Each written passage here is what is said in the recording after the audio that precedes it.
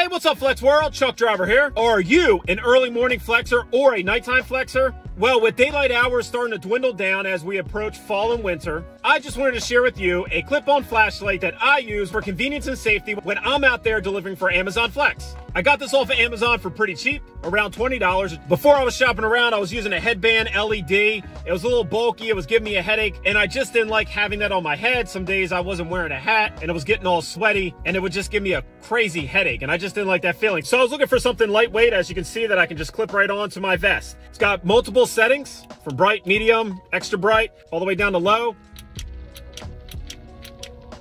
Now, if you don't have the official Amazon vest, you can have any other vest where it just clips on any single way. Now, this is very lightweight, it's thin, it's convenient, and it'll clip right onto any vest or shirt. It'll even clip onto a hat, an armband, whatever that you want to clip it onto. What's also nice is that this flashlight charges by USB. So you take this off right here, and you plug it into your USB charger in your car. It fully charges in less than 15 minutes.